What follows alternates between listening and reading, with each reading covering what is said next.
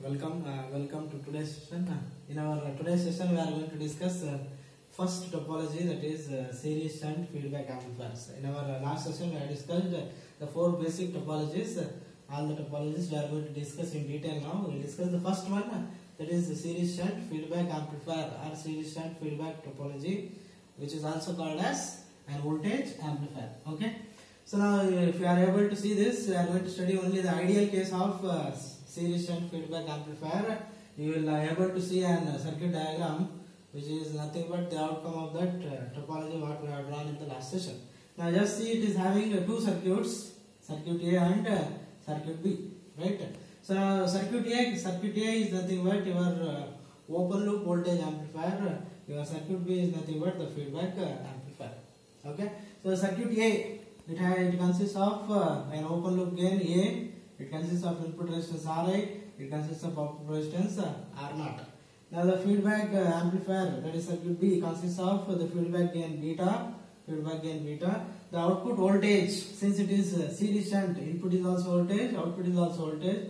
Output is sampled, which is nothing but V0 existing at this terminal. So now this is about a brief structure of ideal case. Now we are going to analyze this. What we are going to analyze here is, we are going to analyze the three important parameters of the components. One is, what is feedback gain from this negative feedback structure? What is the closed loop gain or the feedback gain of this particular amplifier? Next one is input resistance with feedback. So this is input resistance without feedback. Input resistance with feedback, what is going to happen? Same way, output resistance with feedback, what is going to be obtained, right? As I have told, this is an example of an non-inverting amplifier. You know that input impedance is very high, output impedance is very low, and we have already gone through the closed loop amplifier when we studied the general structure of the feedback, where we have got A by 1 plus A beta. Now the same expressions we are going to obtain. Let us see what all expressions we are going to get. Let us begin with the first one, that is closed loop gain, that is AF. Now AF from the first circuit, AF, it is nothing but output by input. Output is V0 divided by input is Vs. V0 by Vs. So is equal to. Now you just observe the output V0. If you are going to write open loop gain definition, it is nothing but V0 by Vi. So what is V0? A into Vi. So V0 is nothing but A into Vi. So divided by Vs. Now just see here. If I am going to tell Vi is nothing but Vs minus Vf. Vs is nothing but Vi plus Vf, which we have done in the general feedback structure. I have written Vi plus Vf. Now AVi divided by Vi plus Vf. What is Vf? Feedback signal obtained from this particular dependent source, that is beta into V0. Beta into V0.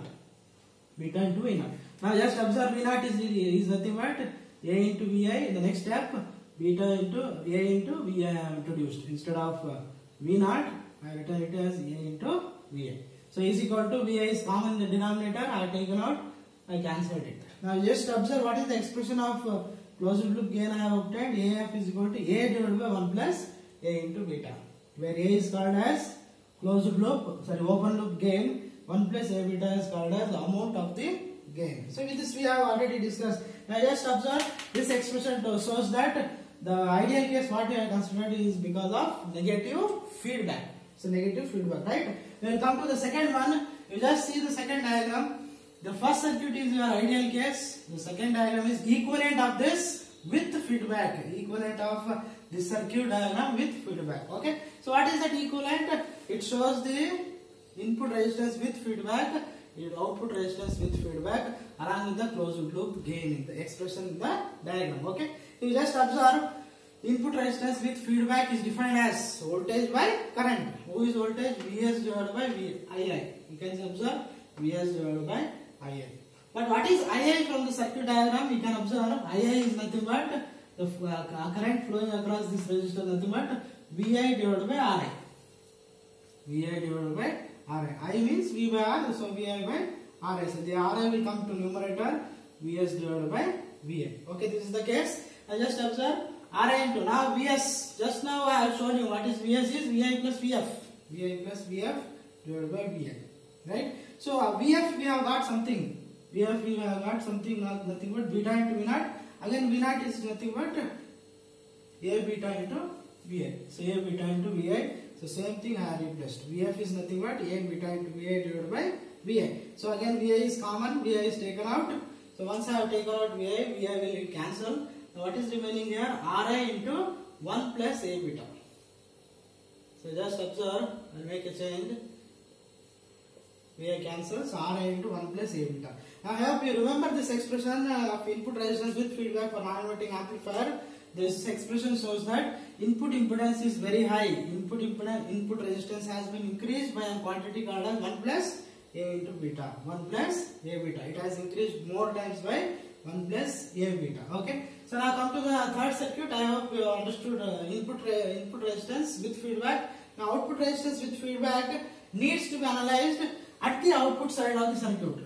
At the output side of the circuit. So when we are seeing the output side, we are making input side to become 0. So this type of concept, for finding the equivalent resistance, we are going to make use of which theorem? The theorem is Thevenin's theorem. Now you just observe when I am applying Thevenin's theorem, there is a dependent source existing in this. So directly I cannot apply the Thevenin's theorem. So I am making use of an test signal called as Vt, which is connected to the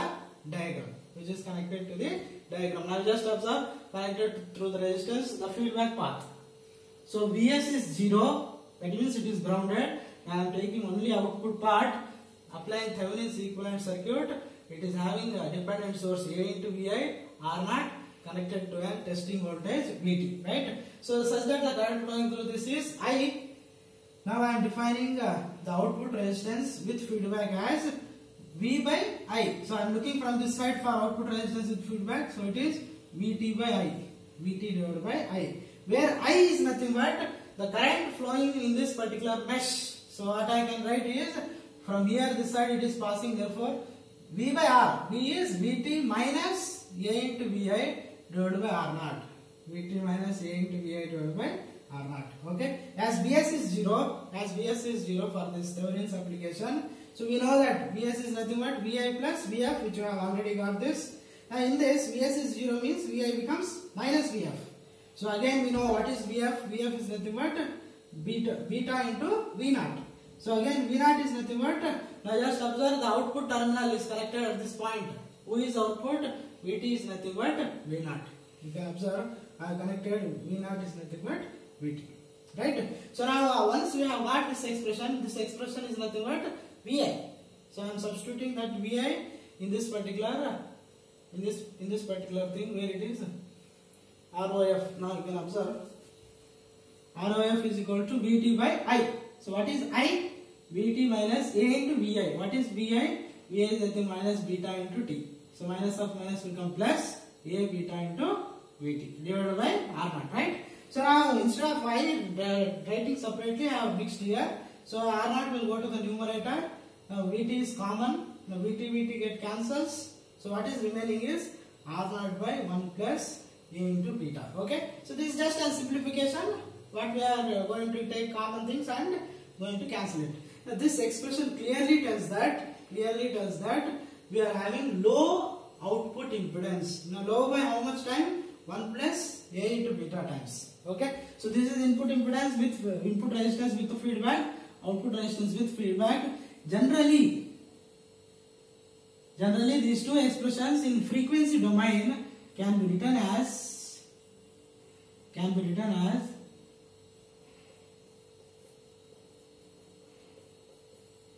frequency domain means in Laplace transform with respect to S. I have written like this. So therefore the output resistance with feedback is also written as like this. Right? So overall, if you want to summarize, we have analyzed the three things. One is AF, which we have got A by 1 plus A betas from this ideal case, shows the negative feedback structure. RIF, we have got Ri into 1 plus A beta. We have shown that input resistance is very high. R0 is equals to R0 by 1 plus A beta. We have shown that output resistance is with feedback is very small. Right? So I hope you have understood this particular series-shunt feedback amplifier voltage amplifier. In the next session we will look after the next topology. Thank you.